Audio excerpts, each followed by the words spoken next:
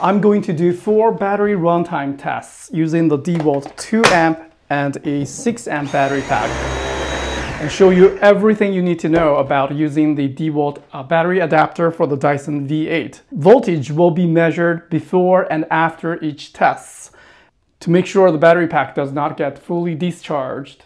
This is the runtime data I collected just in case you can't finish the whole video. My analysis can be found at the end.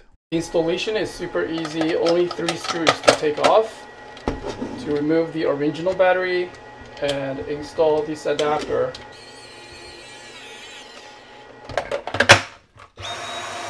When the indicator shows red, it means the battery is about to be depleted.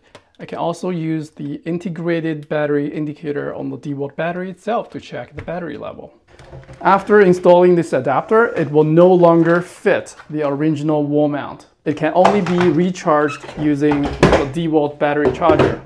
This type of video takes a lot of time and effort to do. Please like and subscribe. Thank you very much for your support. The first test starts with a 3-year-old 2 amp battery at 20.51 volts when it's fully charged. I put a piece of tape around the trigger so it's always depressed. The time lapse is recorded using a GoPro with the timer on the screen. Oh, the motor stopped at this point. I'm not sure if it is already broken. This brush head is completely dead. In order to continue the test, I'm using another brand new brush head. The 2 amp battery lasted 18 minutes and 2 seconds on the low setting.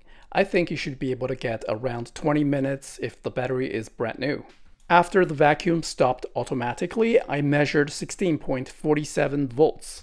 This is good because it means the adapter has a pretty high cutoff point to avoid deep discharging that may damage the battery.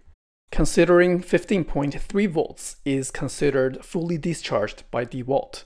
On the high setting, it only lasted 3 minutes. 18 volts. I think it can still keep going, but I think it's a better idea not to push it.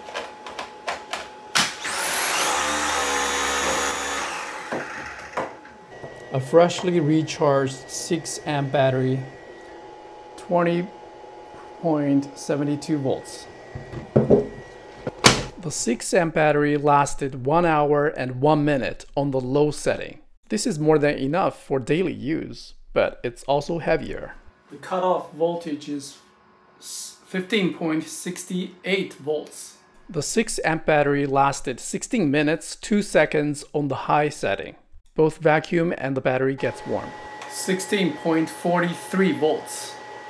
Here's a summary of all the runtime data I collected. I think Dyson V8 has a 400 watts motor. As you can see, the 2 amp battery is good for some light use, but if you have carpet and need to engage the high setting, the 6 amp battery is the way to go if you don't mind the added weight and size increase. I think the 2 amp battery may be slightly weaker than the Dyson original battery pack. However, it is super lightweight. I think maybe 3 to 4 amp is the sweetest spot. The adapter is 109.4 grams or 3.8 ounce. Dyson original battery pack weighs 532.7 grams. The DeWALT 2 amp weighs 357.5 grams or 12.6 ounce, 18.8 ounce. The 6 amp battery is 951.3 grams or 33.5 ounce. Thank you very much for watching. I hope you find this review helpful. Please smash the like and subscribe.